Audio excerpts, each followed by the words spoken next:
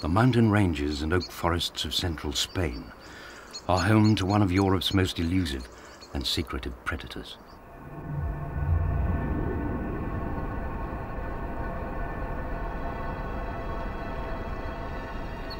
As twilight settles on these ancient forests, they wake to a changed world of sound and shadow.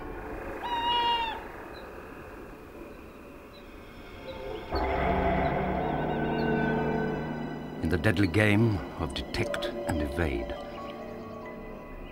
the hunters and the hunted alike must watch, but above all, listen.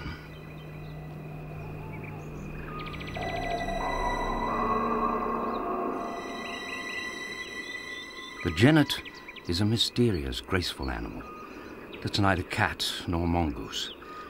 Few people have even glimpsed it, yet in parts of Spain the genet is relatively common. The genet slips through a dim world of moonlit branches, a raider of the night.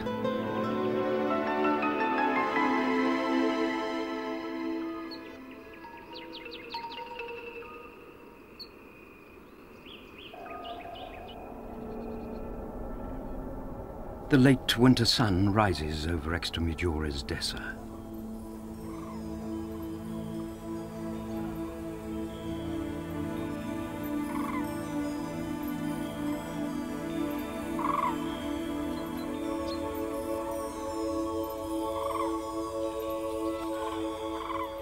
These Mediterranean woodlands, managed for centuries for cork bark and acorns, provide food and shelter for many migrants.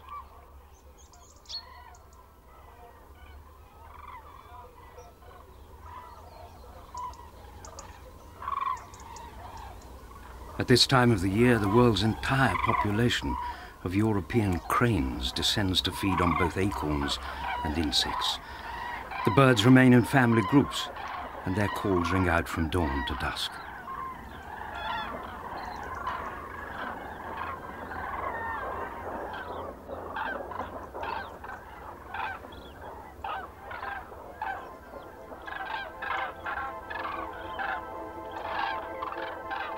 Today's cranes have been flying over this wild landscape since the Ice Age.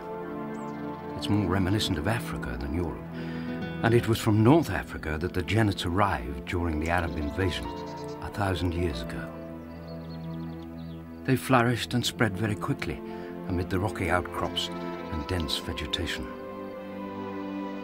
Surprisingly large areas of semi-wilderness still remain in Spain, and it is amongst the tall deciduous trees and dense scrub of such a woodland that genets still thrive today. It is rare to catch a glimpse of a genet during the day. In Spain, its nearest relative is another immigrant from Africa, the Egyptian mongoose. The two animals are very different. The mongoose has a rat-like appearance. Its tiny eyes, small ears and short, strong claws are better suited to digging out rabbit warrens. It is a daylight operator. Whereas the genet's bat-like ears, super-sensitive eyes, and an unerring nose are perfectly adapted to night raiding.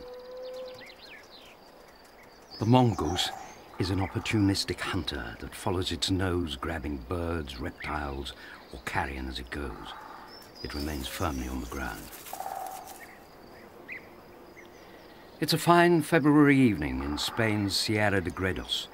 The genets will just be stirring for their night activities.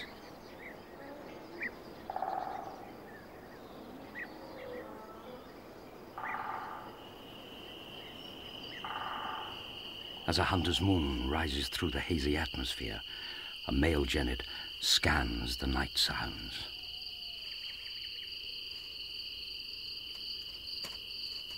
He has a large territory to patrol. A moth is quickly snatched up, then he travels on. To keep rivals away, he may need to cover as much as 20 kilometers per night. A rustling in the grass betrays his favorite meal, a wood mouse.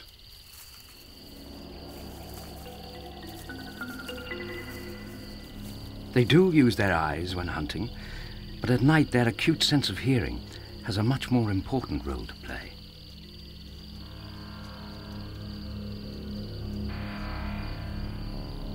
In winter, wood mice abound, living off their stores of acorns. At this time of the year, they form around 80% of the genet's diet. They are no match for the predator's speed and agility.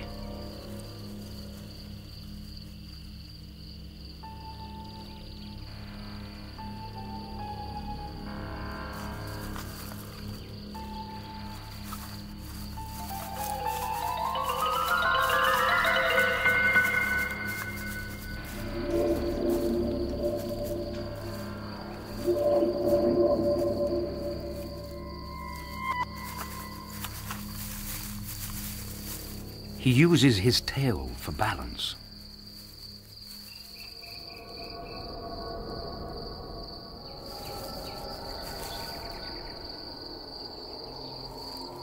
A genet usually hunts down and seizes his prey in one swift move.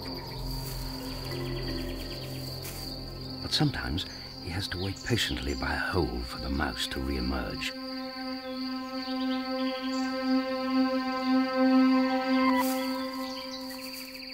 Genets need to eat the equivalent of about 6 mice a night because they burn up a lot of energy. A neighbouring male is also patrolling his territory. He reaches a vantage point where both their territories meet. He must renew his territorial scent mark. It will be a sign to other males to keep off. He secretes a pungent substance from his anal glands. It is similar to musk that is extracted from its relative, the African civet, for making perfume. Its odour may last for weeks.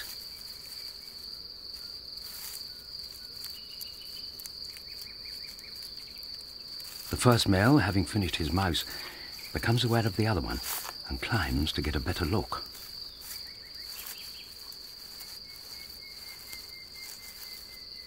He can see the intruder, who has discovered the scent of another genet, perhaps a female, whose range overlaps with his own. He vigorously rubs his body on this rock to absorb the smell onto his fur, as well as to deposit the scent from other glands on his back. The other male drops down to investigate. Clearly, it's an exciting experience. He seems unaware of his rival, but confrontation begins to look inevitable.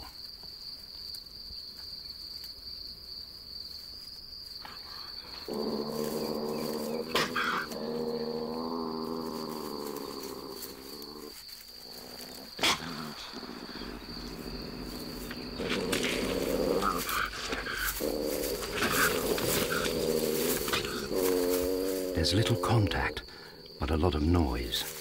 The arched back, sideways stance, and raised fur all serve to exaggerate the male genet's size.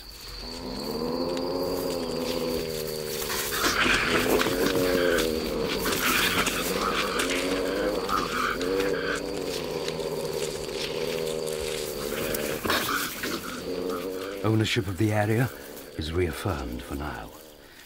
Territories change with the seasons and the availability of food.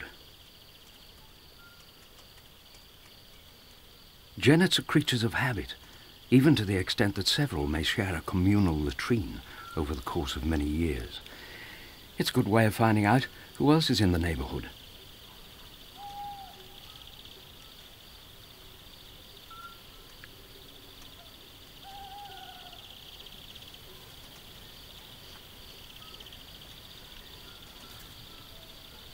The genet leaves a scent mark as a calling card.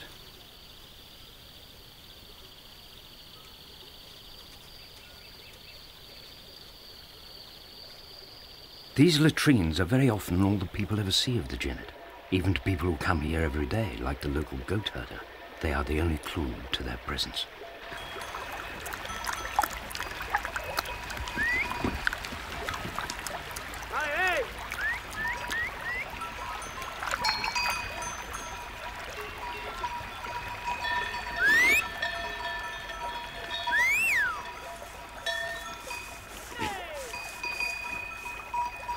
Antonio's been shepherding goats in this area for most of his life, like his father before him.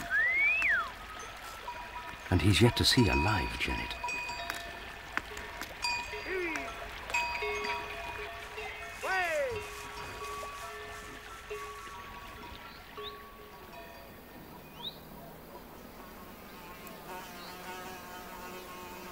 Yet, come nightfall, a genet hunts amid the patches of lavender where Antonio passed by earlier in the day.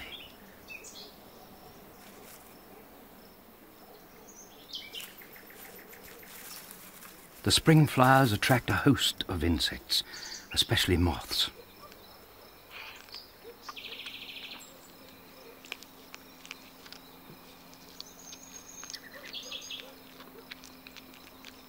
But a diet of moths won't satisfy a genet.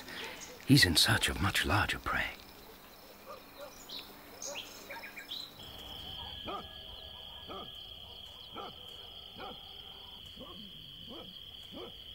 It could be that the genet was introduced to Spain by the Moors to control pests such as mice and rats. They are certainly at home around houses and farm buildings.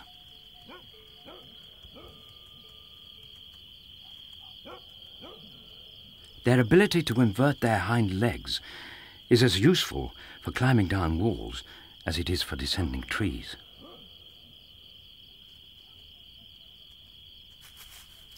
They are excellent mousers, and this skill must have been greatly prized before cats were domesticated. The genet is no match for a cat, so they were soon displaced.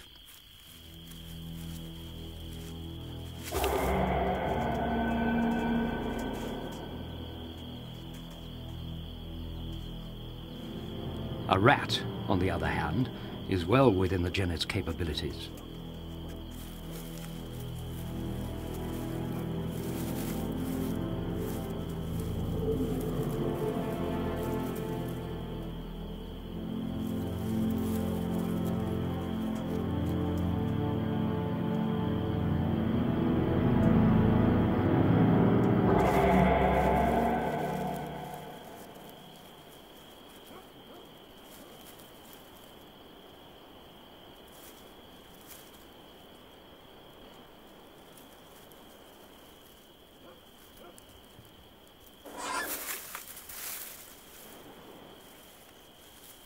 The rat's pretty large, about a quarter of the predator's body weight.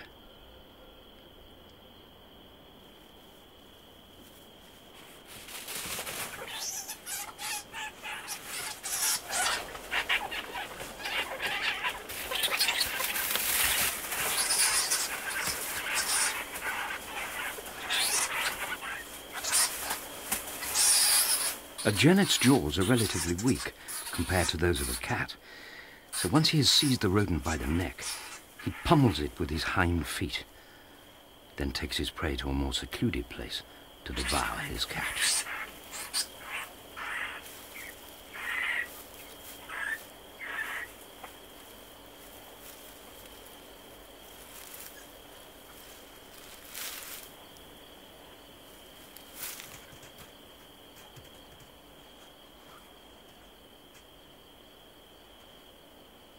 He's going to need all the energy he can get.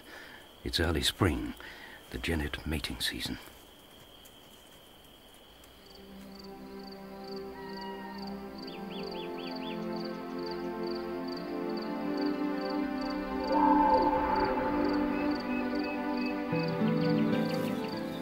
A female genet who shares part of the male's territory is now in season. Normally, she would avoid him, but her scent is drifting downwind and she's been discovered. He can sense that she is ready to mate and seeks her out. It's vital that he finds her tonight.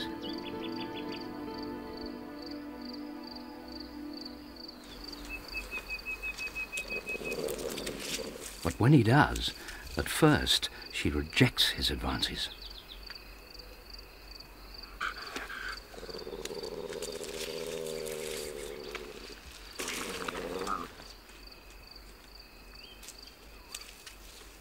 But the mating season is short, only 2 days, so there's little time to waste.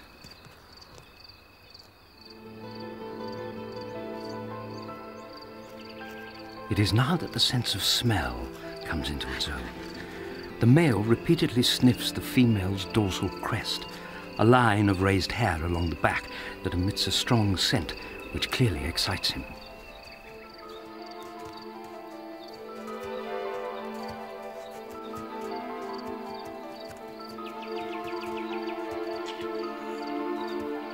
He'll continue to follow her for several hours and may mate with her several times.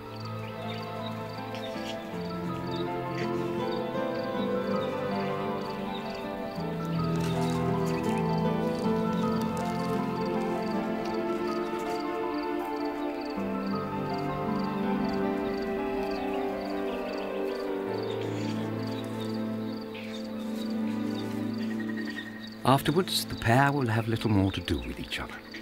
If they meet again, it will be by accident.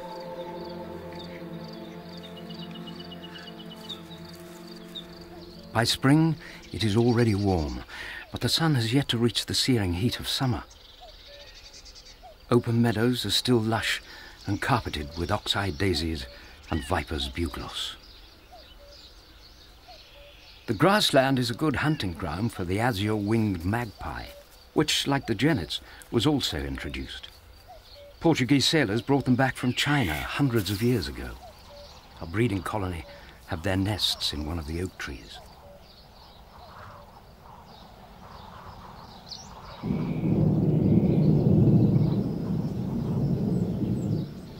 The wind brings a change in the weather. Sudden storms are typical at this time of the year.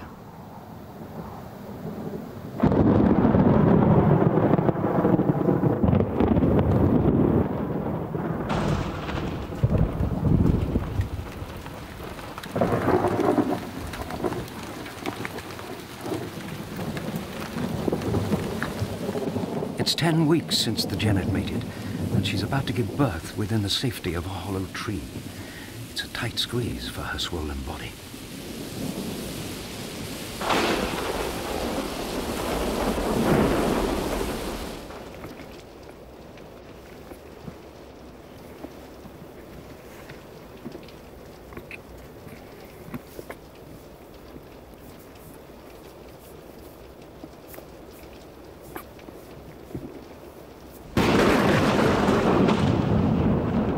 The young are normally born tail first and emerge blind and helpless.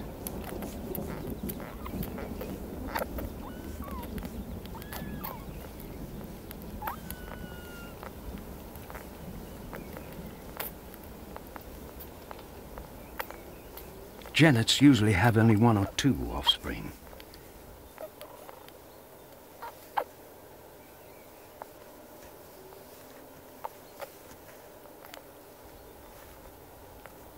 She washes the first kit as the second one emerges. She'll remain with them constantly for the first few days of their lives.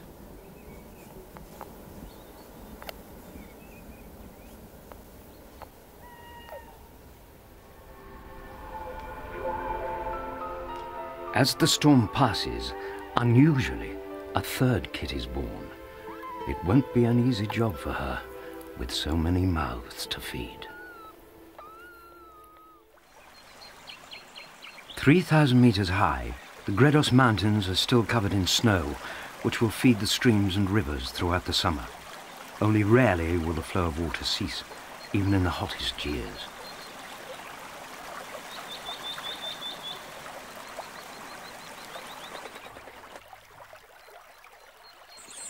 A family of great tits have nested inside a stone oak. They have lined their nest with some genet hairs from a nearby tree where the genets have their den.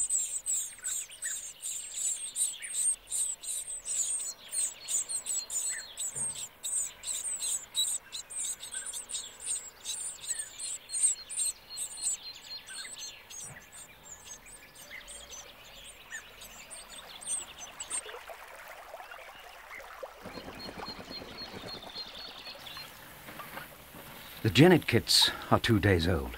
They are still blind, so finding the teat has its problems, but their sharp little claws help them to cling onto her and keep suckling when she moves, even when it's time for her to leave. The female hasn't gone on a hunting trip since they were born. Up till now, she's been living off her reserves of fat.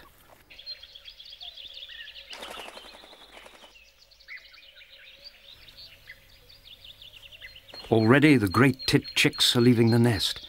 The parents have to coax the last one out with food. But it lands awkwardly and breaks a leg on impact. It's a plucky little bird, and is still determined to be fed.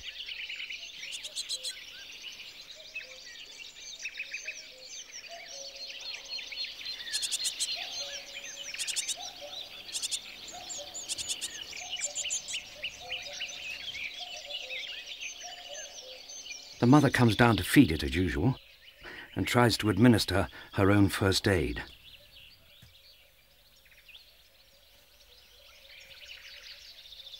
But it's not a serious handicap. Meanwhile, the kit's eyes have opened, although their ears are still bent forward and not fully functional.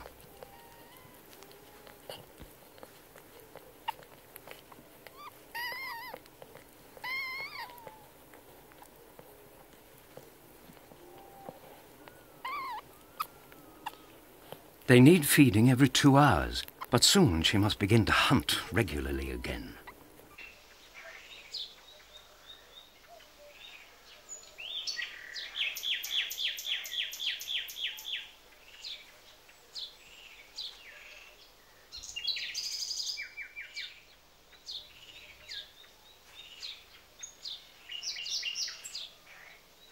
It's not yet quite dark when the great tits see her emerge and begin to call in alarm.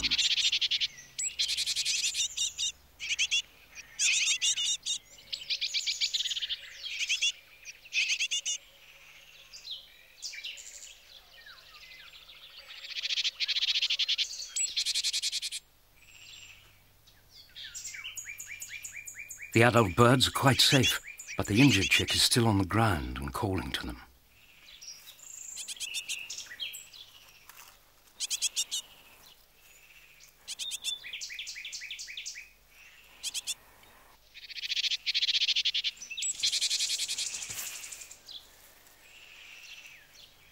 The chick's only chance is to remain perfectly motionless and silent.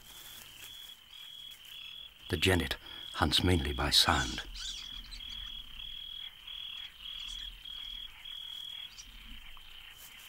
Unbelievably, the chick avoided detection.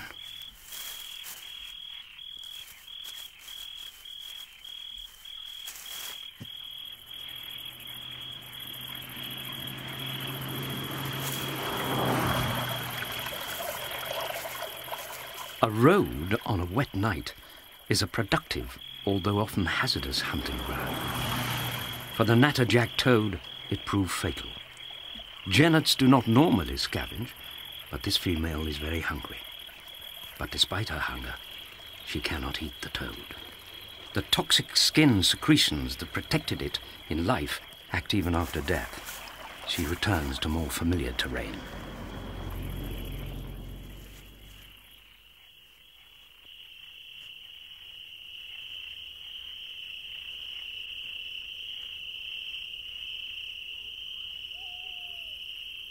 A garden dormouse would make an excellent meal, but seems remarkably adept at evading capture.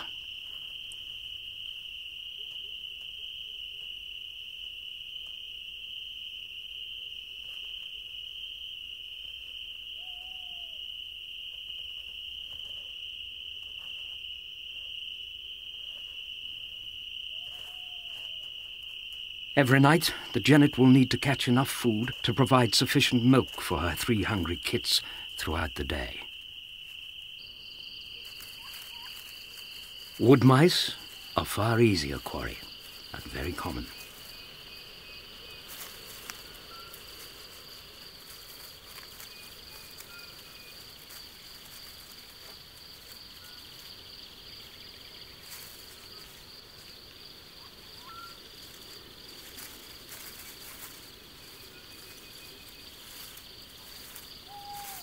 At last, she secures her prey.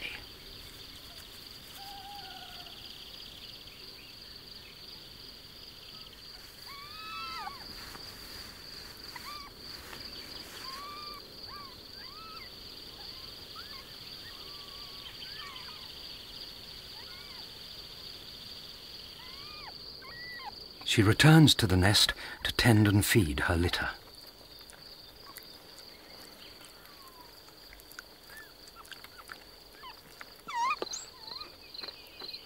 Not far away, a tawny owl is raising young of its own. The owl does not pose a threat to an adult genet, but both compete for the same prey.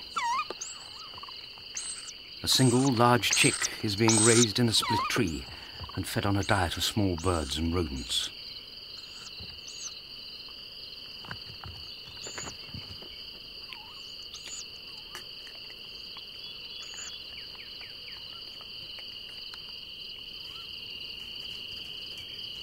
The dormouse is out of reach within its nest. It's only at risk when it ventures outside to feed. Surprisingly, insects are as much part of the menu as acorns and other nuts.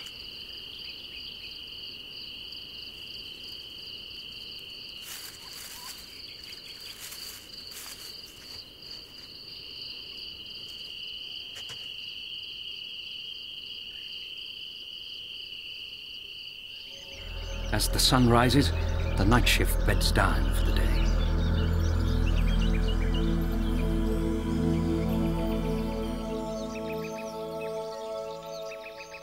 The goat herds are busy collecting milk from their goats to make cheese.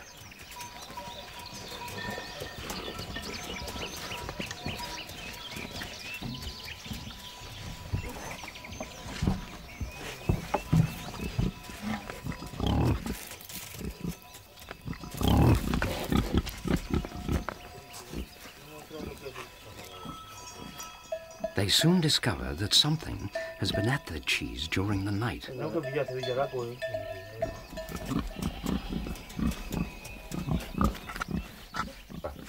A trap is set to catch the culprit. They suspect a genet, but it could just as easily be a cat or a marten.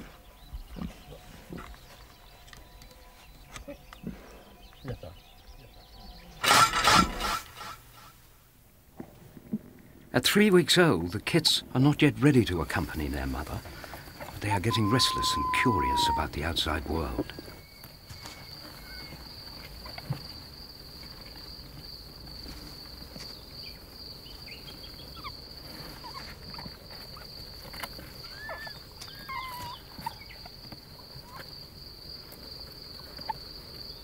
This little male is more adventurous than the others.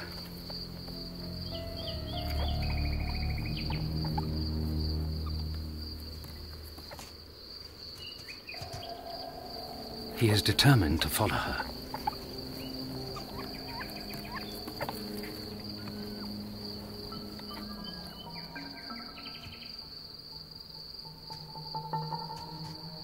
But it's too soon for such a young animal to venture outside.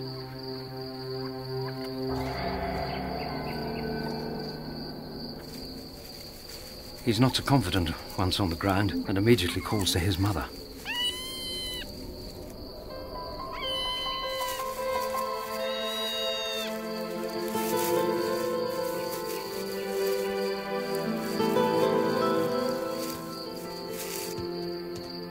The last thing she wants is a clumsy youngster around while she's hunting.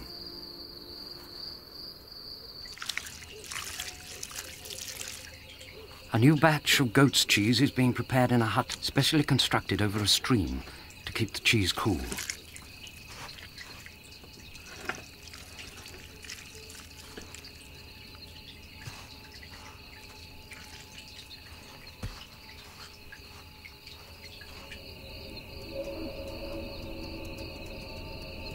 It's not long before the night raider shows herself.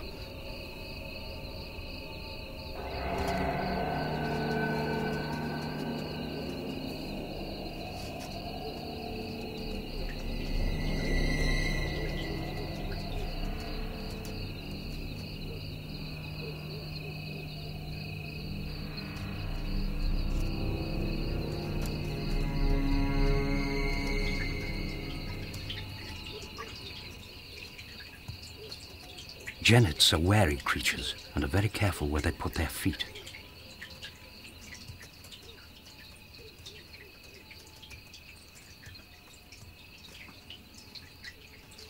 For the second night, she finds the cheese hut an easy source of food.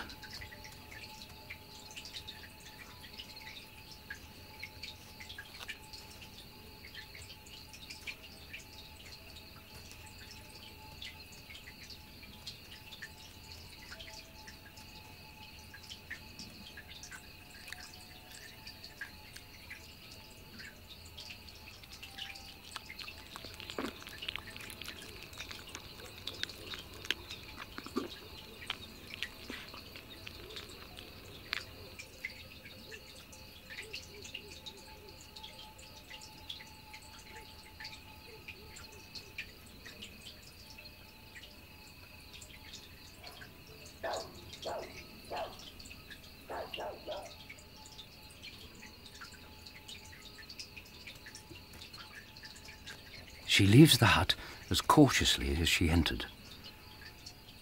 It's almost dawn, and she must return to her den to spend the day sleeping and nursing her young. The identity of the night raider will remain a mystery. The goat herder's cheese has once again been nibbled.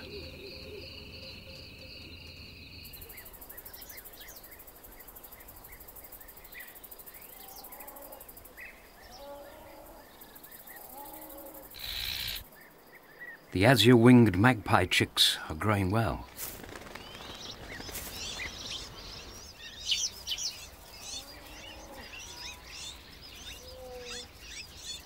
Both parents feed them on a diet of grubs and other insects. Great care is taken to see that all the chicks receive their fair share. He tries out each beak with a caterpillar to test which has the largest appetite. Feeding continues all day long.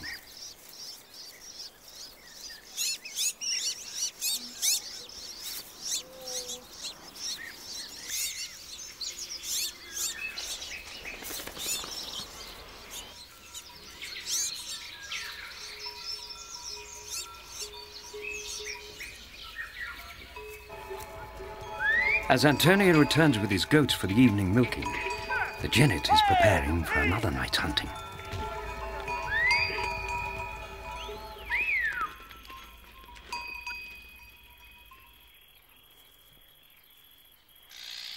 The magpies have spotted the danger, but there is little they can do. Their mobbing tactics and raucous calls have little effect on the genet.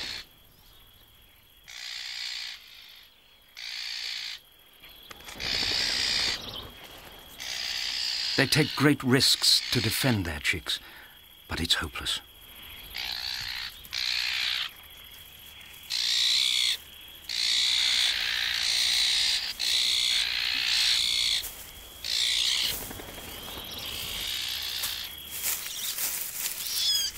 Only one of their chicks is lost.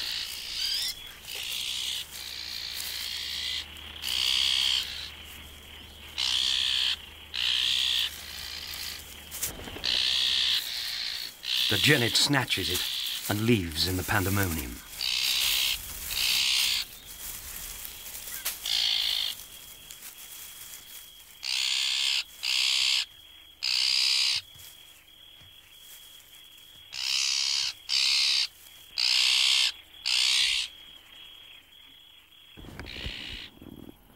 She returns to her nest to share her prize with her kits, who by now are taking solid food.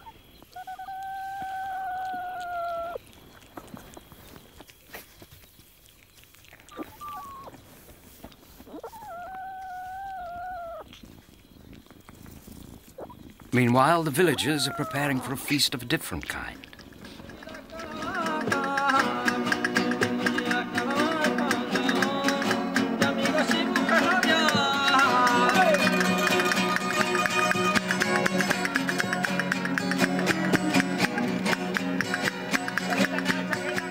The celebrations start off at Antonio's home and then move into the town.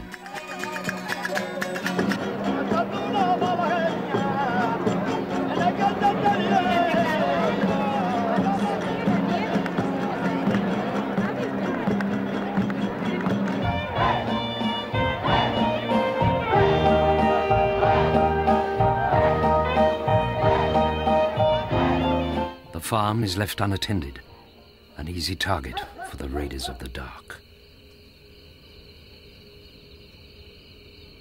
The genet approaches cautiously. Dogs and cats are its mortal enemies, but there is something here worth stealing. While the genet is busy raiding their homes, the villagers are taking part in an annual firework fiesta that's as dangerous as it looks. The aptly named Toro de Fuego, which means bull of fire, is now a tradition in Candeleda. The risk of charred clothes and the odd burns to arms and necks is considered well worth taking to run with the bull.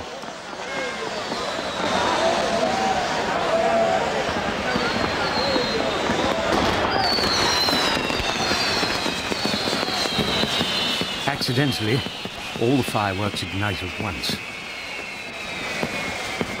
Antonio keeps up with the rest.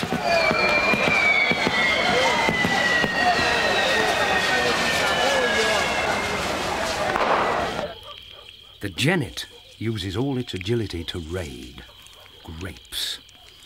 It seems an unlikely food for such an adept hunter, but the fruit provides a valuable source of sugar and moisture.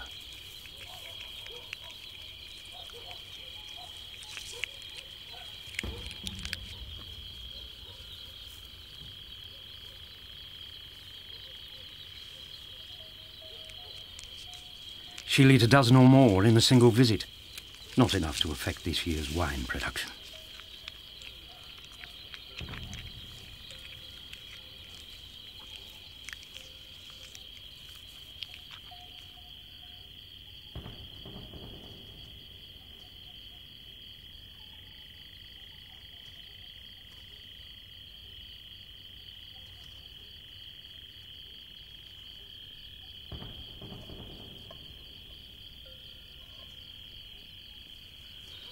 The fiesta is reaching its spectacular finale in the ballroom.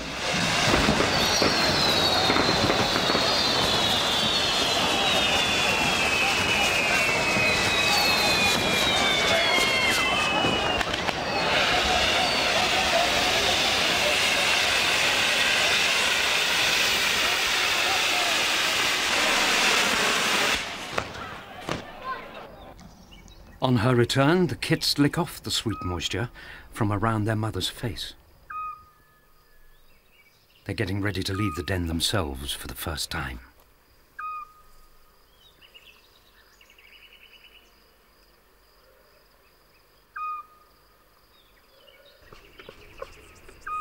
They sit at the entrance, taking in the night sounds until the coast is clear.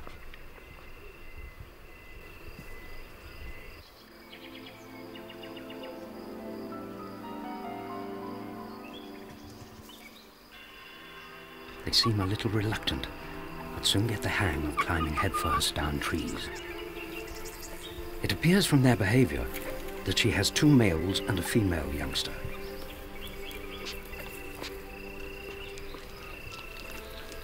The males are more boisterous than their sister.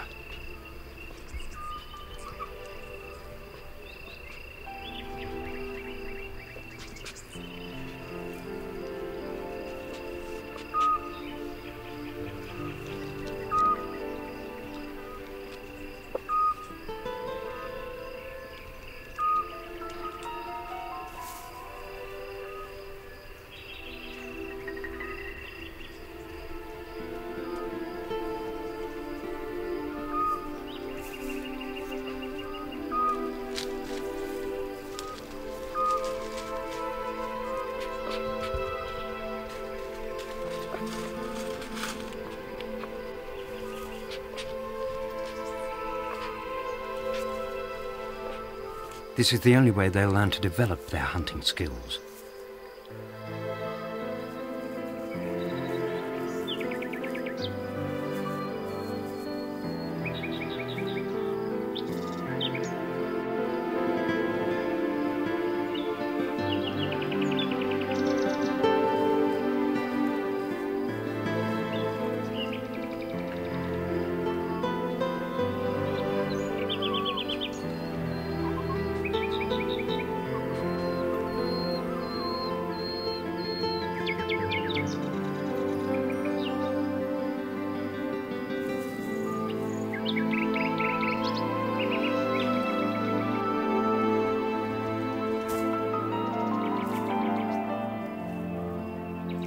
The female takes time out for a wash and uses her paws just like a cat.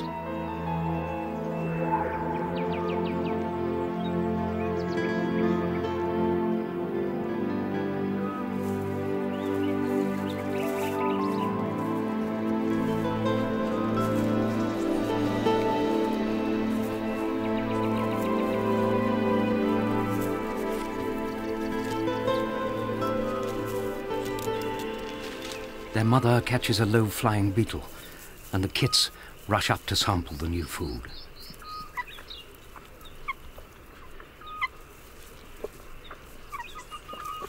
Life will not be easy for the family. Foxes, dogs and cats will be their enemies. If they make it to the autumn, then they will have a good chance of reaching adulthood.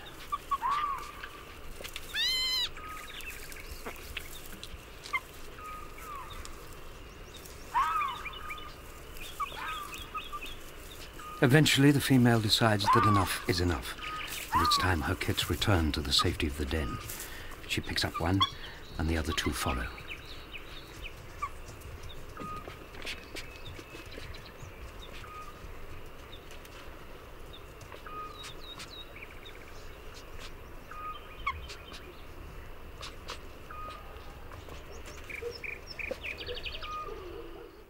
It's now late summer, and the nightjars emerge at dusk to produce their strange, trilling song. They swoop to catch insects on the wing.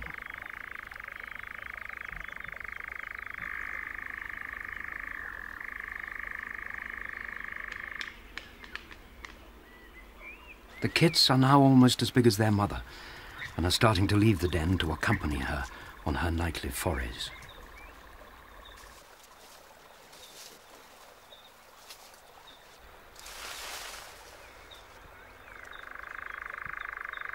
They do still have a lot to learn.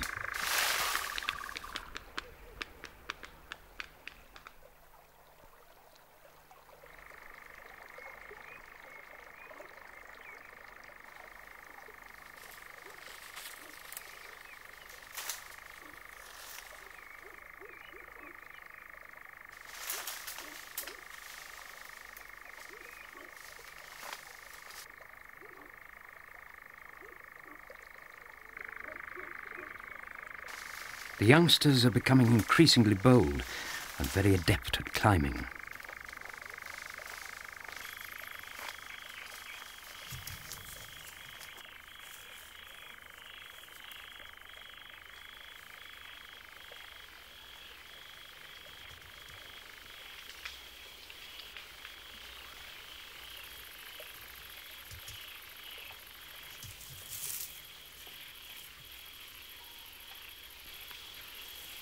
They appear almost fearless and willing to attack anything, even a metre-long ladder snake.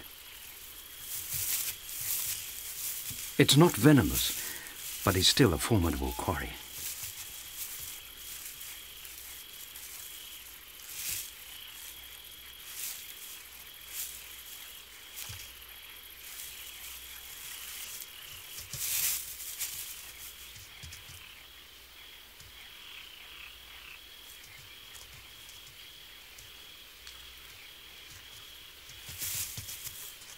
The hunt is more successful as a team effort, but this cooperation will not last long. As adults, they will lead a solitary existence. They're so alert that little escapes their attention.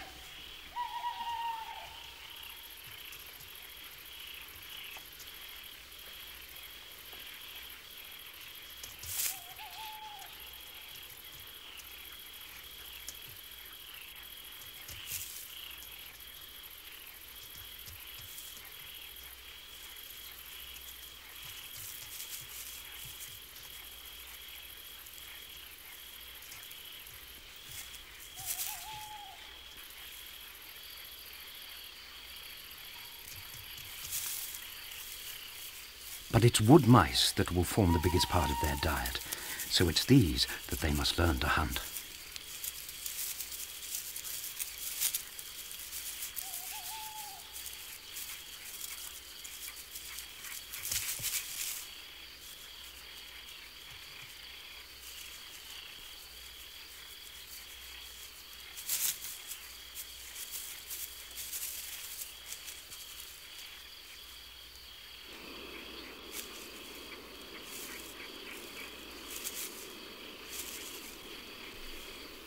Insects such as moths are relatively easy to catch.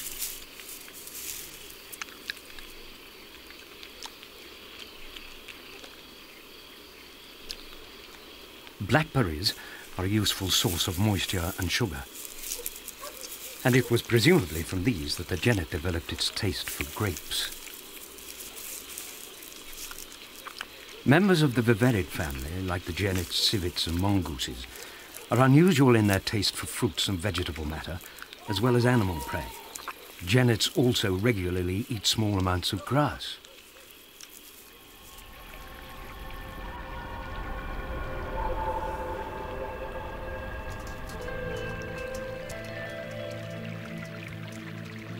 Some prey items are a little more difficult to overcome. There's a definite art when it comes to catching hold of this one.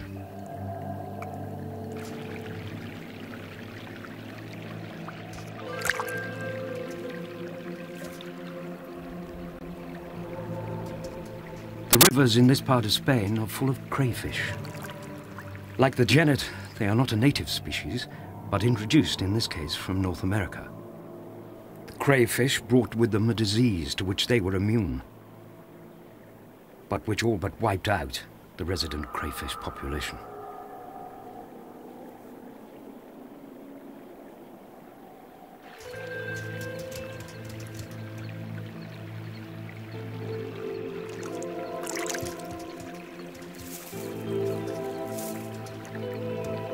The American version is slightly larger and has stronger claws. A fact which the young genet learns to his cost.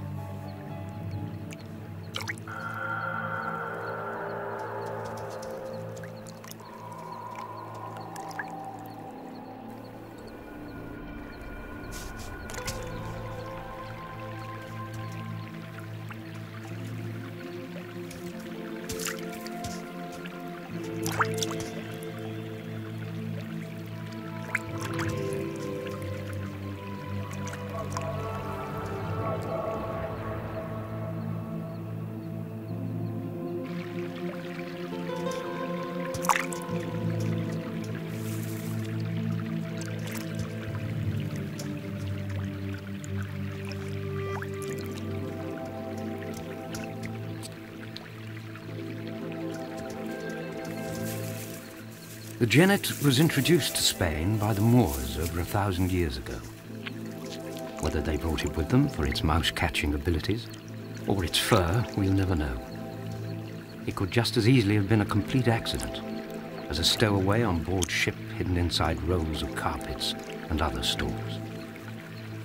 However it happened, the genet is well established and here to stay. One of the most graceful and agile of Europe's night raiders.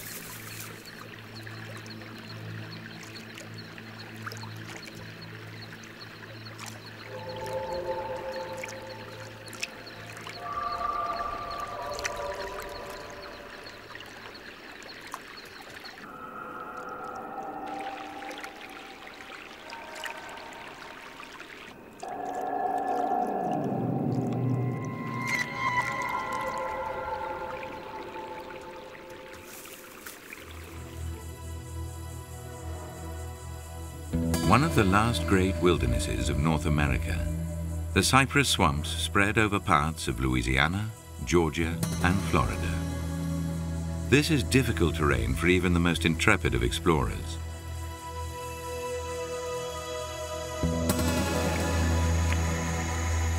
But for amphibious creatures such as the alligator, it's the perfect home. Faced with the prospect of extinction around the middle of this century because of overhunting, alligator numbers have been steadily increasing since they were officially protected in 1967.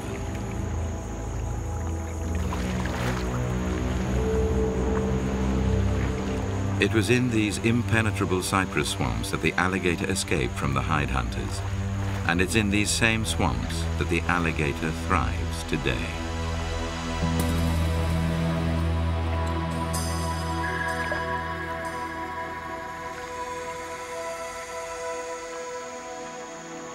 The cypress swamplands cover an area of some several thousand square kilometers of flooded forest.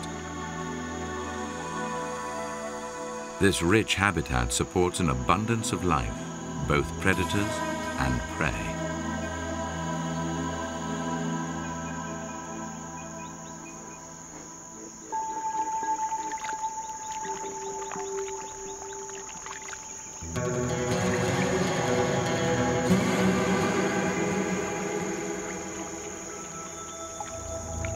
But without doubt, the top predator of the swamp is the American alligator.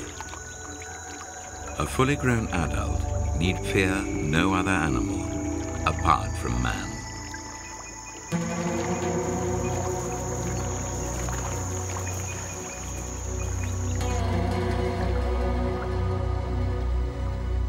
Despite its large bulk, it moves with ease through the open pools and dense swamps. Its ancestors evolved in a very similar habitat some 100 million years ago. The vegetation may have changed, but the alligator hasn't.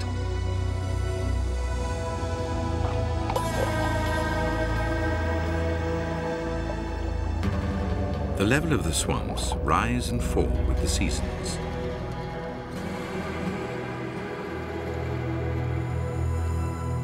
Throughout most of the year, the swamps are hot and steamy. The onset of the rains brings refreshing relief to all forms of animal life.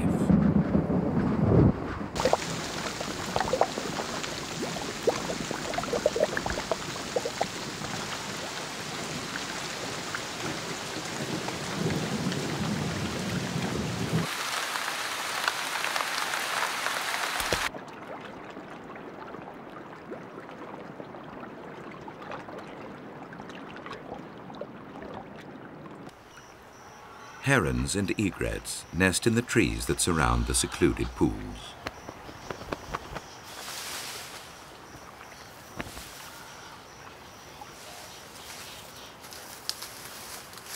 The egrets return to the same nest year after year, and much of the previous year's nest still remains. It simply needs some fine-tuning. A huge female gator hauls herself out of the water right underneath the nesting egrets.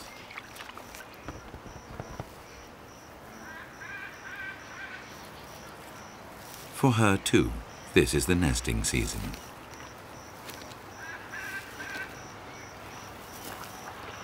Like the birds above her, she nests in the same location year after year.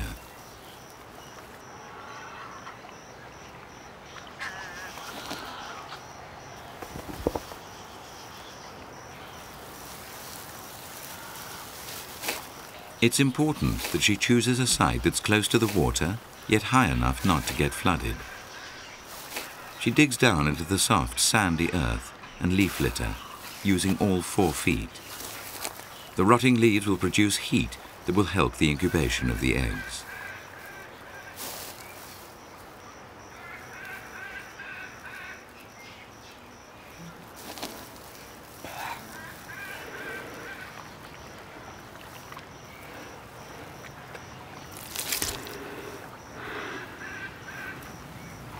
An alligator egg is slightly bigger than a duck egg and also has a hard, chalky shell.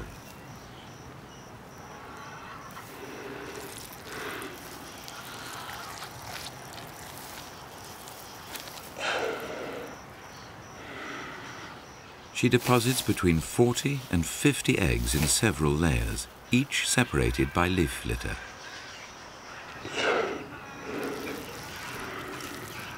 She hides all trace of her work, carefully scattering the leaves over her nest.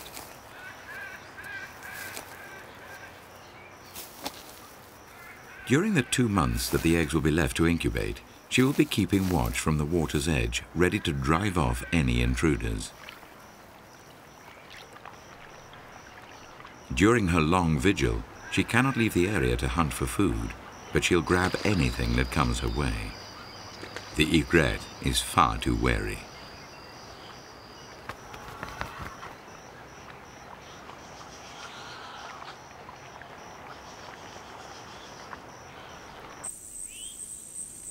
The raccoon is an opportunistic hunter and scavenger, and a notorious egg thief.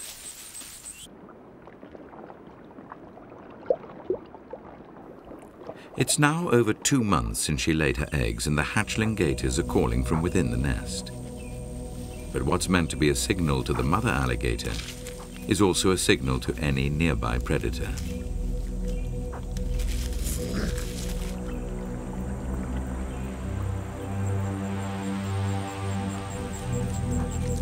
The raccoon only manages to expose the nest and eat one hatchling before the female makes her ponderous appearance.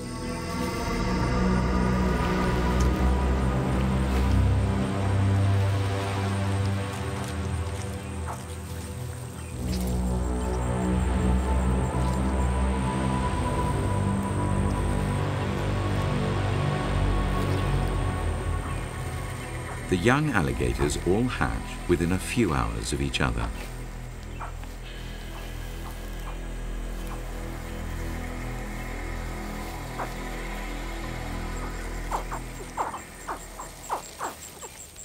They make their strange clucking sounds from inside the egg and after they have hatched.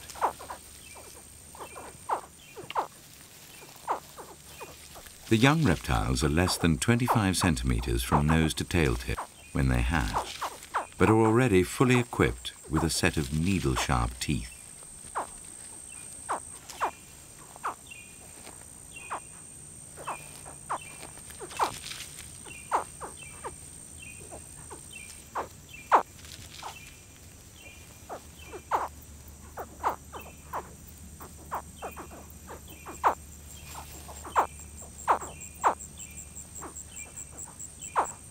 As the female approaches the nest, some of the young hatchlings make a beeline for her.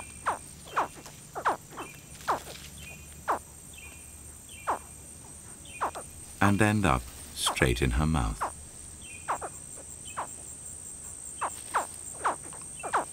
The floor of the female's mouth is adapted to carry several of her offspring at a time.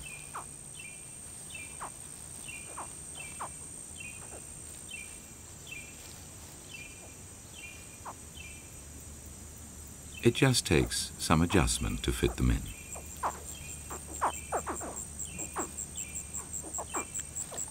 Once fully laden, she gently carries the hatchlings down to the water and releases them. Slider turtles often nest in the alligator mounds where the freshly turned soil is easier to dig. They too benefit from the protection provided by the female alligator. The turtle eggs hatch at the same time as the alligators.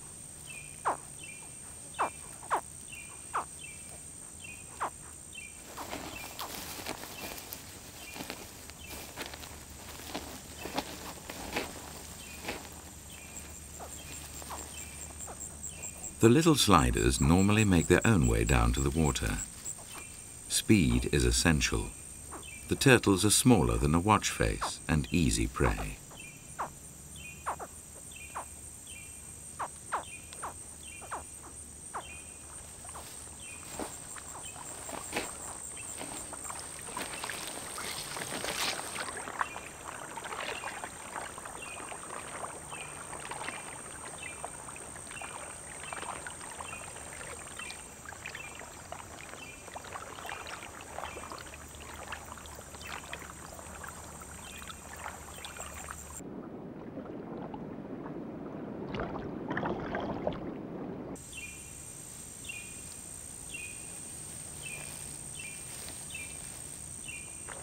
While the female is busy ferrying her offspring down to the river, the raccoon returns to try his luck again.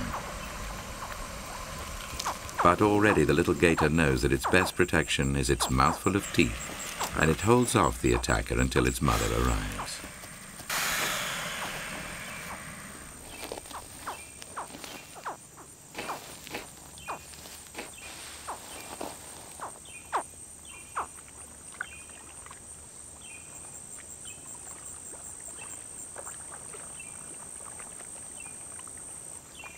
The turtle hatchlings feed soon after reaching the water. They eat aquatic insects at first, and then progress to tadpoles, fish, and frogs. It will take them 6 or 7 years to reach adult size, about as big as a dinner plate.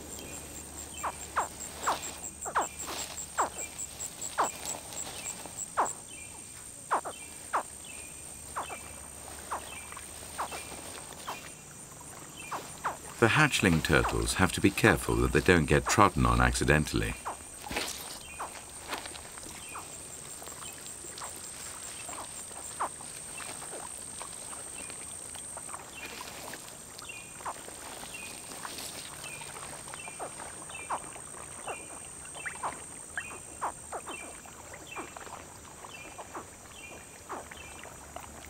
Some even get a free ride to the water in the alligator's mouth. Within a couple of hours, all the hatchlings have made it to the relative safety of the swamp. Unlike their parents, these tiny alligators are near the bottom of the food chain.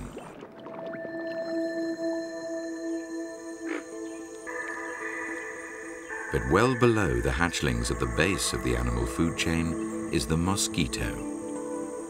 Every day throughout the summer, countless thousands of these blood-sucking insects emerge from their pupae and wreak havoc on the warm-blooded occupants of the swamp.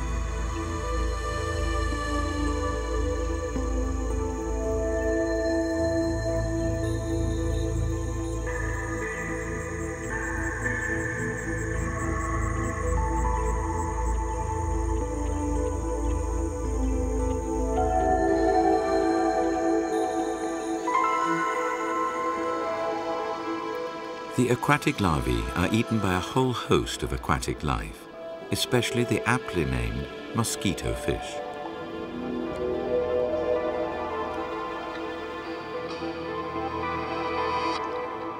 The supply is almost endless, and the water teems with small fish.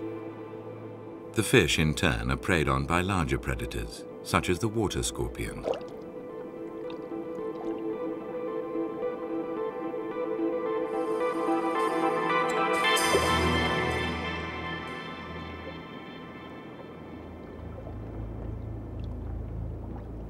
This aquatic bug breathes air through a tube at its rear end. It manipulates its prey with its formidable forelegs and sucks the life out of the fish. Anywhere you find little fish in such abundance, bigger fish will not be far away.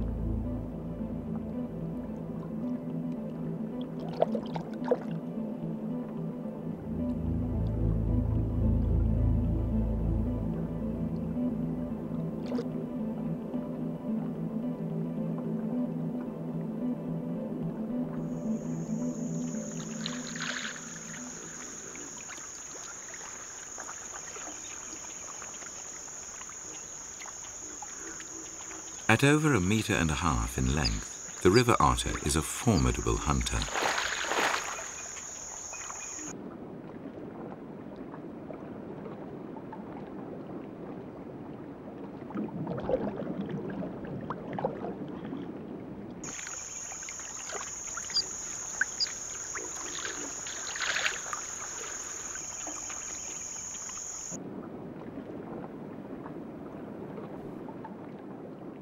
Speed and agility allow it to pursue fish through dense weed or between rocks.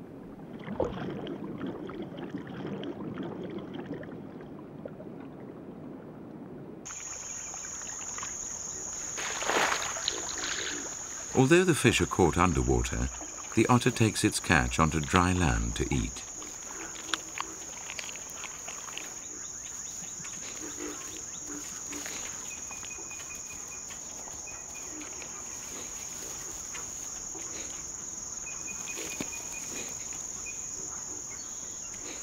Otters are highly territorial and mark out their own fishing patch using scent glands under the chin.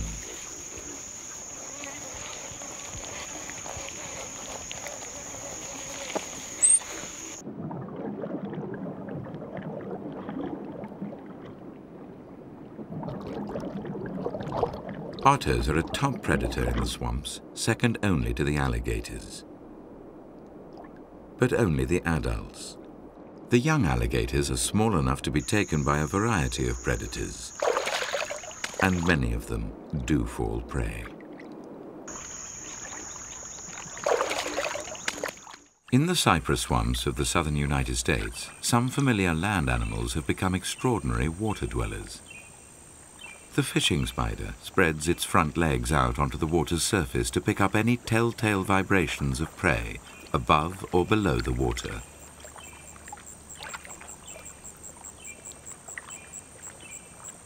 These hot, steamy swamps are breeding grounds for swarms of insects, and sooner or later one is bound to make a mistake.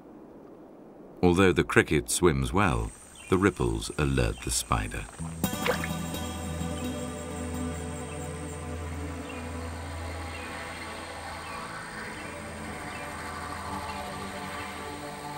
It spins silk around its victim to prevent its escape. Then it can settle down to enjoy its meal.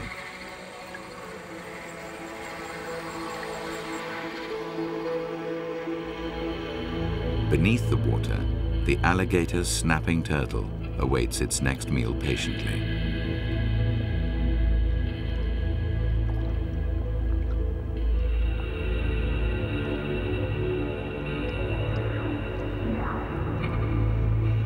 It sits with its mouth agape and wriggles a fleshy lure on the floor of its mouth. It looks just like a wriggling worm. It's enough to deceive this fish.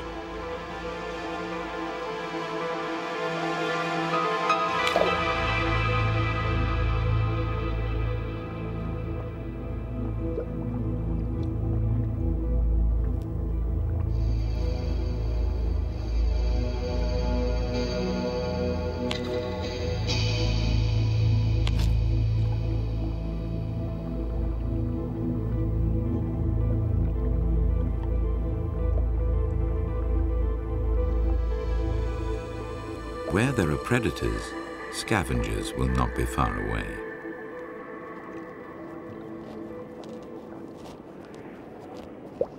A crayfish picks over the remains of a dead mosquito fish. They're delicate feeders and spend hours nipping off morsels of food.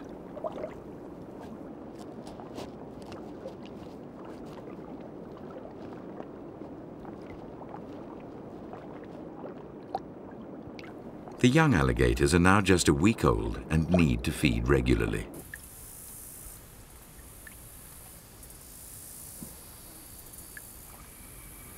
At first, they catch small, easy prey, such as this field cricket.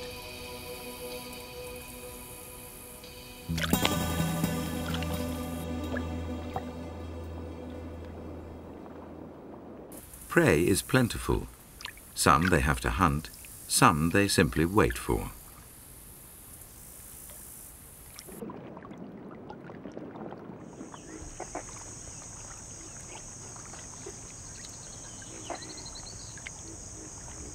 In summer, the lush swamp vegetation supports hordes of caterpillars, such as this hawk moth larva. They're often called hookworms because of the curved spine on the end of their body. Many are gaudily colored to frighten off predators. Now that it's fully grown, it needs to descend to the ground to find a place to pupate. But the base of its food plant is underwater.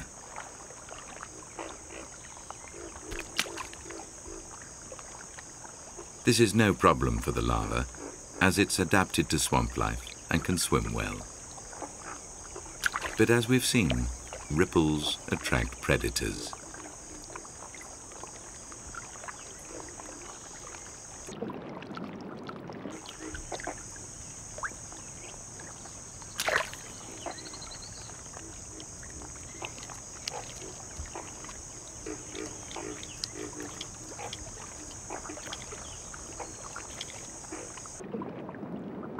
The young alligators are learning to hunt under as well as on the water. But down here, it's more of a hit or miss affair.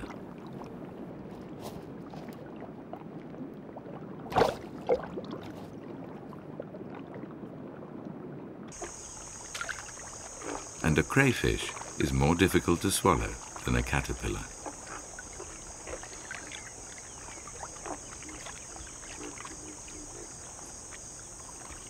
Although the female is still guarding her offspring in their waterside nursery, she can't watch all of them all of the time.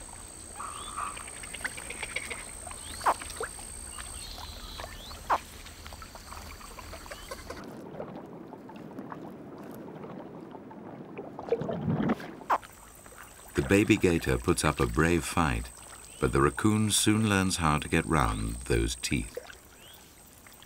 By the time the female arrives, it's too late. In fact, all but 1 or 2 of her clutch of 4 dozen eggs are destined never to reach adulthood.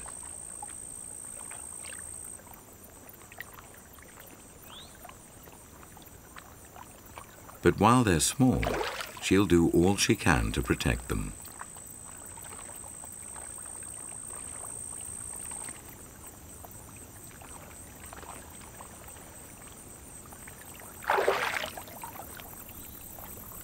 At around a month old, the young alligators have grown to 30 centimeters. It's now that they turn their attention to catching fish. They soon learn that they are easier to catch in the dense weed beds where escape is more difficult.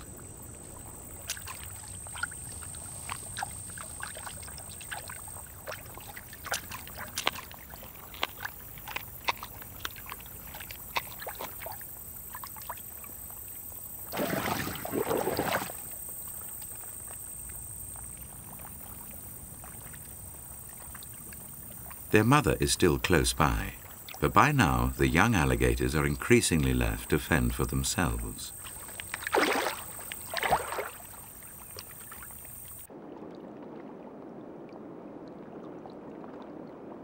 One or two can't resist the urge to wander.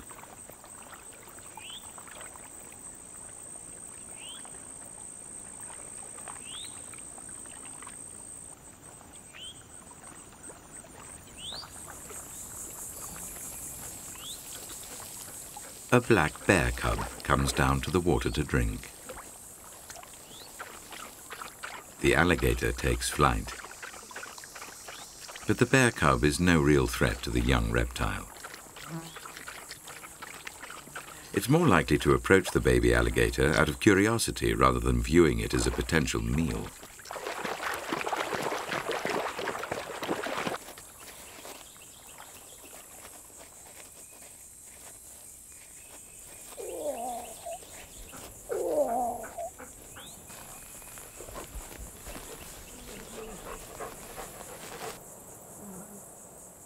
At 5 months old, the bear cubs are very playful and a real handful for their mother.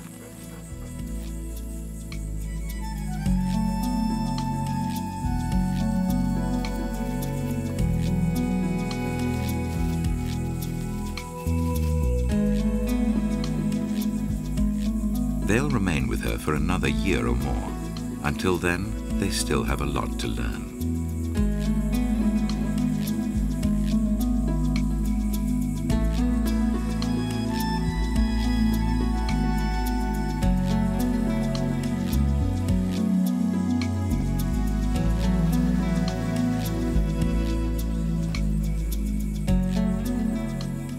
Discipline is very important at this age. The cub will soon learn that it shouldn't wander off to the river alone.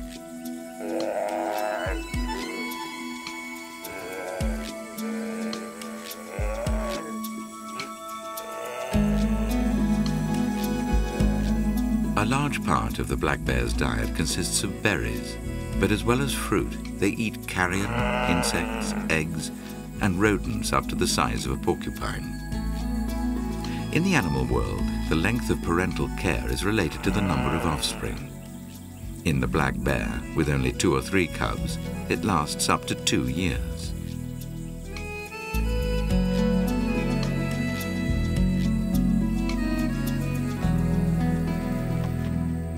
In the alligator, which has around 50 young, it lasts a matter of months, although the female alligator will respond to the call of her young for up to a year. In the case of the fishing spider, which has 200 to 300 young, parental care lasts only a matter of days. She has carried the silk pouch of eggs for several weeks, and the resulting spiderlings now swarm all over her.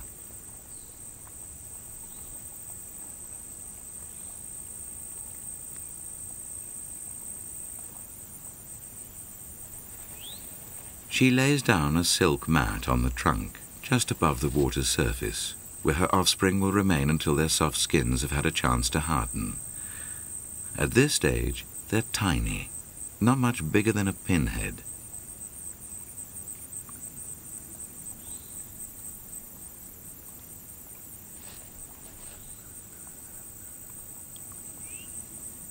They have to disperse over the water's surface to reach nearby vegetation, and it soon becomes apparent why she has so many young.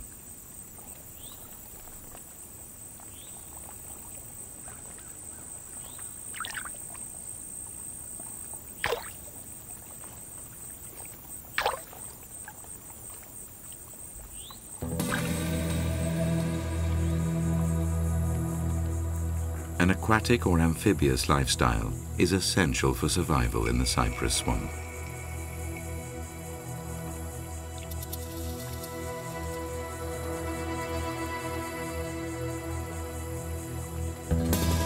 Neither the king snake nor the rat is normally associated with an aquatic habitat, but here they both have learned how to thrive. Both can swim well, but the snake is the faster of the two.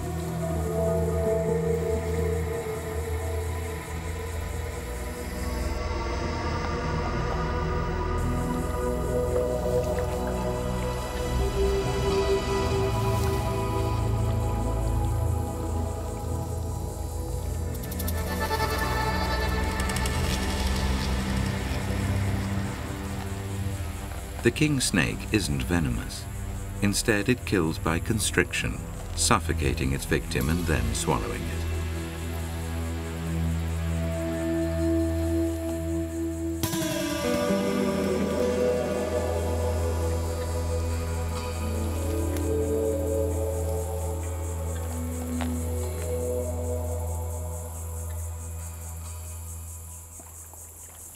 As its name suggests, the water snake is at home in this environment.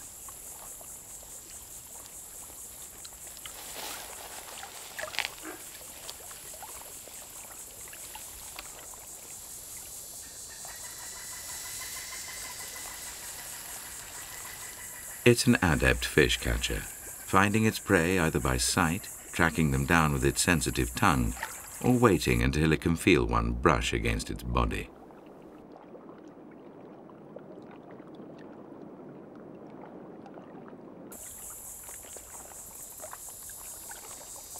The water snake is neither venomous nor a constrictor. It simply swallows its prey whole and alive.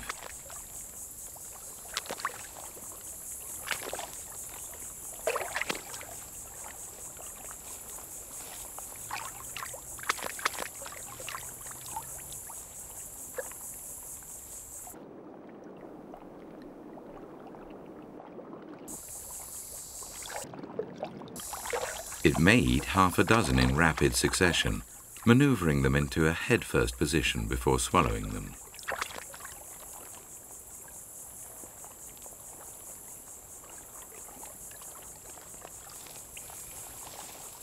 But as so often happens in these swamps, the hunter soon becomes the hunted.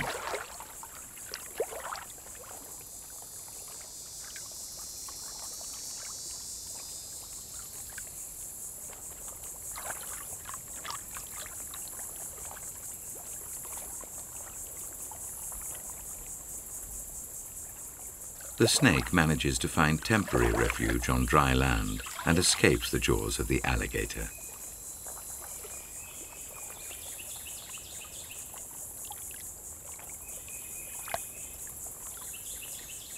But the next time it ventures into the water, it's not so fortunate.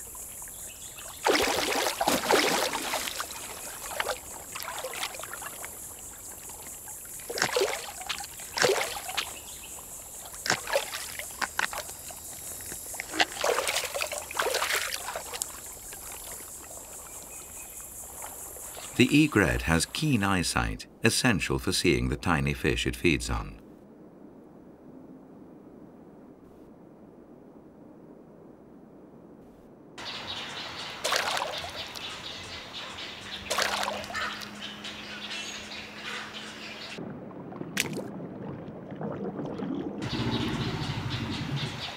It also has excellent hearing, but there's no mistaking these noises.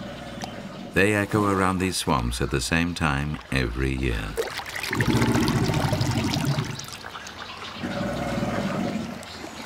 The bellowing of the enormous bulls can be heard across the swamp.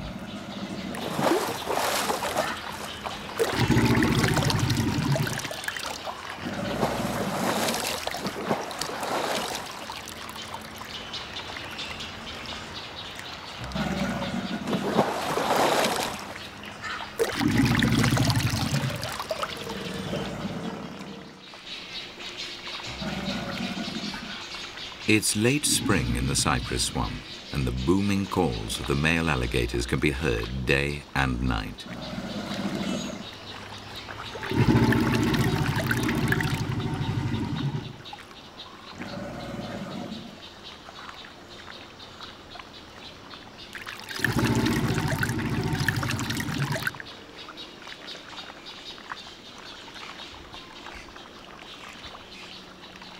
They're advertising their position to potential mates, as well as warning off nearby males.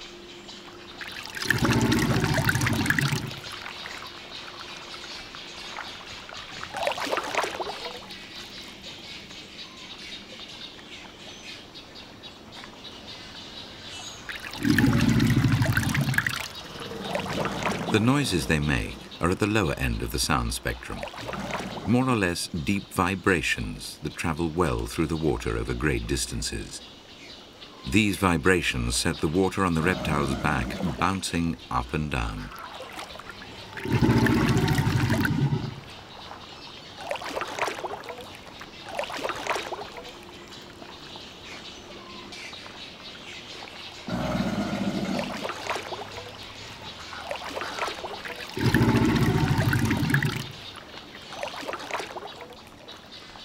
The depth of his call and the distance over which it travels not only conveys his position, but also his size, and therefore his attraction as a potential mate.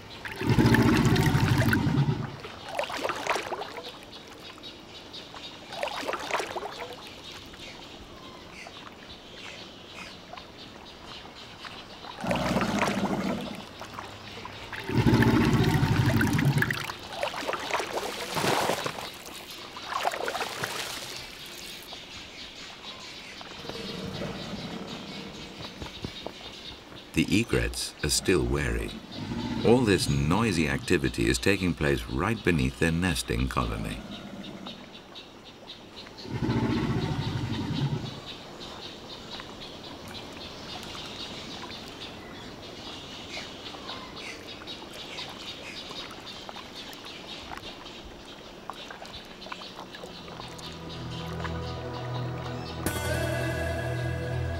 It's the female that selects a mate by approaching him.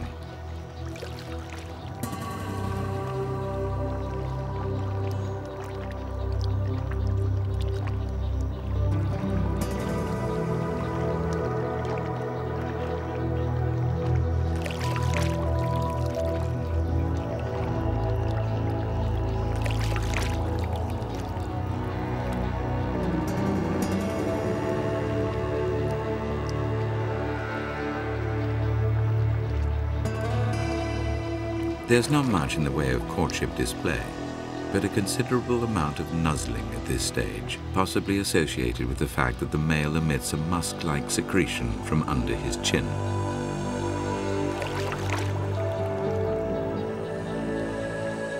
Courtship may last for an hour or more.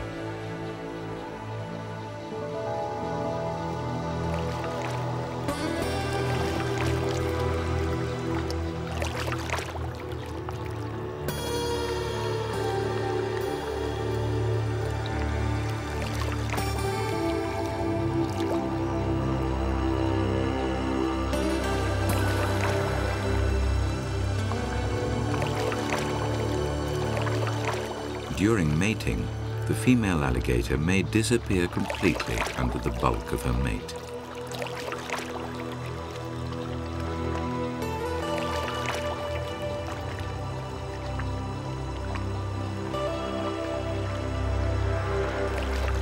Mating always takes place in the water, where the male's weight, which can be twice the female's, is at least partially supported.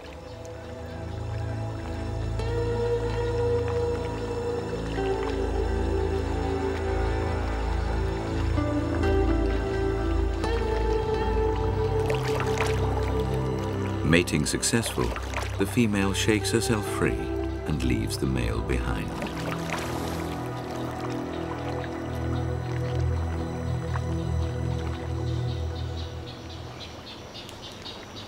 At this time of year, the egret chicks are already well grown, and the colony is a noisy, smelly place. It acts as a magnet to the local alligator population.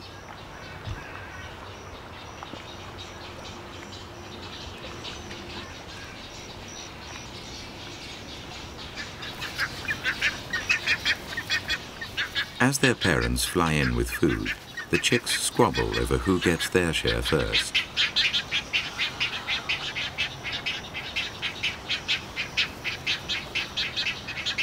The adult egret's crop is full of fish, frogs, and aquatic insects.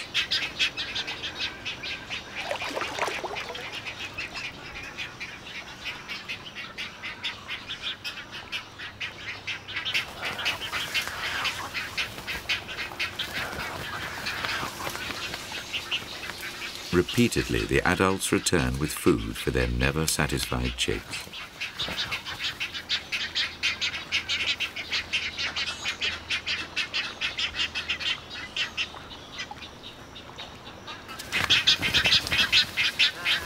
During these tussles, it's quite easy for a chick to lose its footing, with fatal consequences.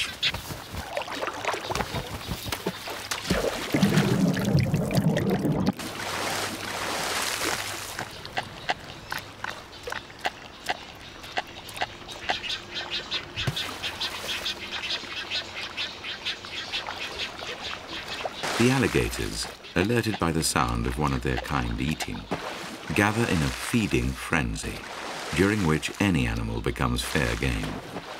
During these bouts, the alligators will snap at anything near their mouths, including smaller alligators that happen to get in the way.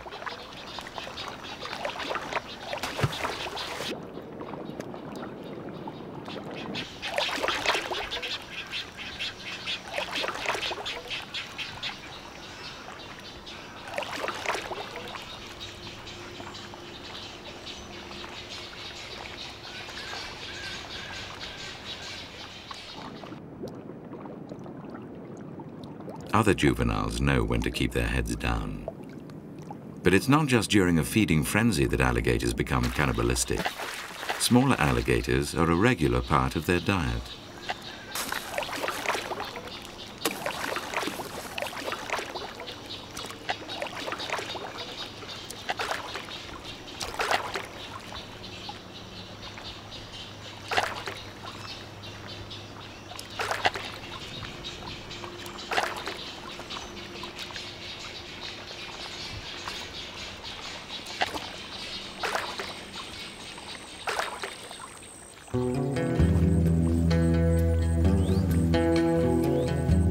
At over a meter in length and 3 years old, this young alligator knows it's time to head off to find a quiet, secluded pool where there are no adults already in residence.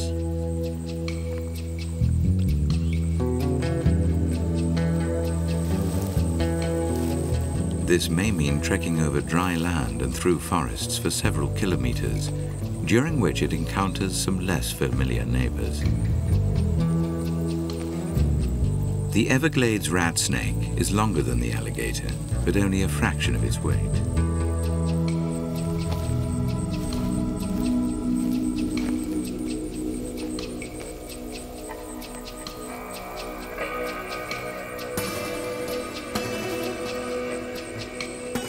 It's non-venomous, but its repeated strikes are enough to deter its larger cousin.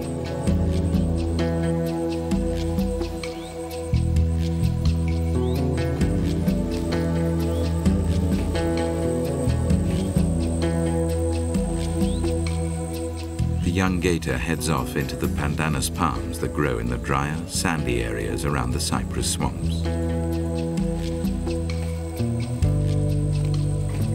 This is the home of the gopher tortoise.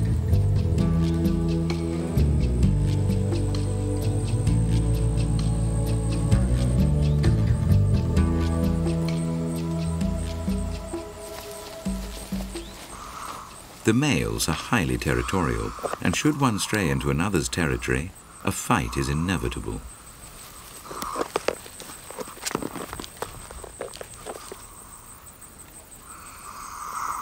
A conflict between two male gopher tortoises is reminiscent of a sumo wrestling match.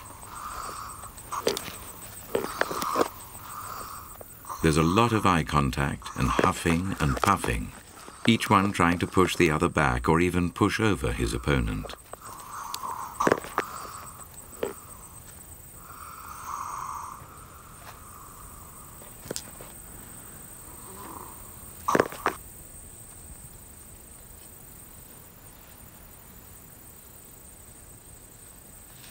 In a fight where the males are of similar size, the contest may go on for up to an hour, until one eventually decides it's had enough and retreats, leaving the local male to return to the tranquility of its burrow.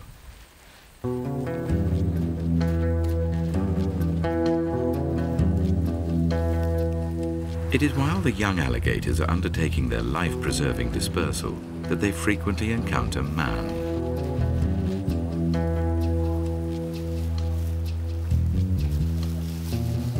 They often turn up in Florida's residential gardens, swimming pools, and even children's paddling pools. Human casualties are rare, but the household's dog or cat may well disappear.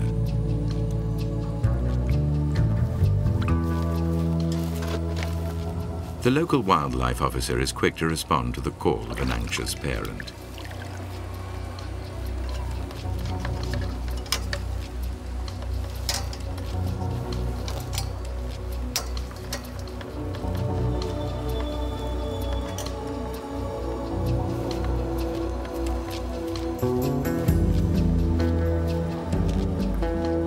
The offending reptile is taken away and released well away from human habitation.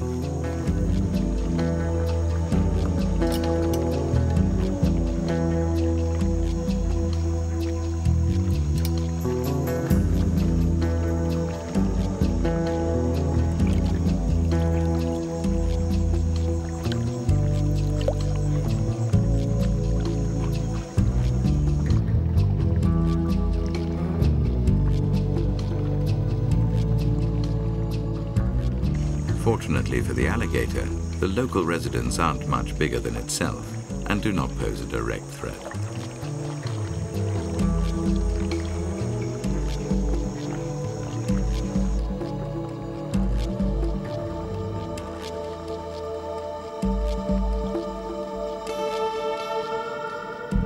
It is, however, dwarfed by some of its new neighbors, the manatees.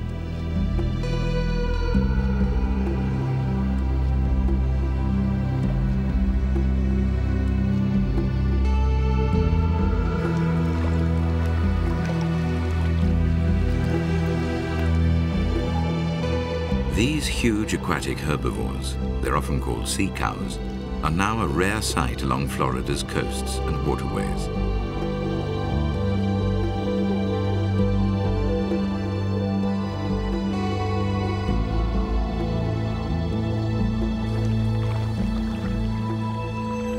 Overhunted, damaged by powerboats, and more recently struck down by an often fatal respiratory disease, there are thought to be only 2,500 left in North America. These deep, clear pools also attract ducks and other waterfowl that come to feed on the weed and plentiful aquatic life. The alligator is never slow to seize an opportunity for a meal.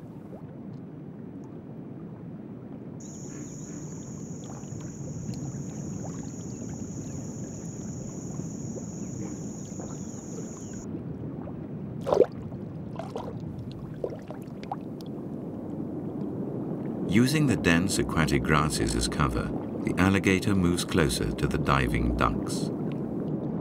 Underwater, the duck's vision is not as acute as it is on the surface, and they don't notice the reptile lurking in the weeds.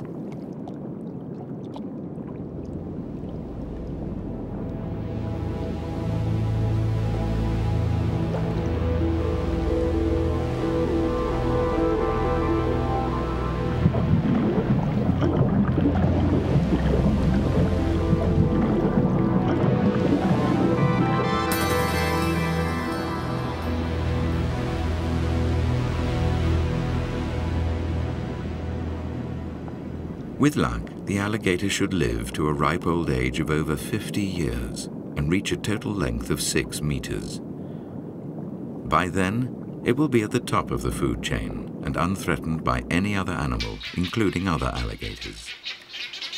It's a tribute to the alligator's amazing success that 30 years after it was declared an endangered species, it has made such a strong and successful comeback, and once again become the dominant predator of the cypress swamps.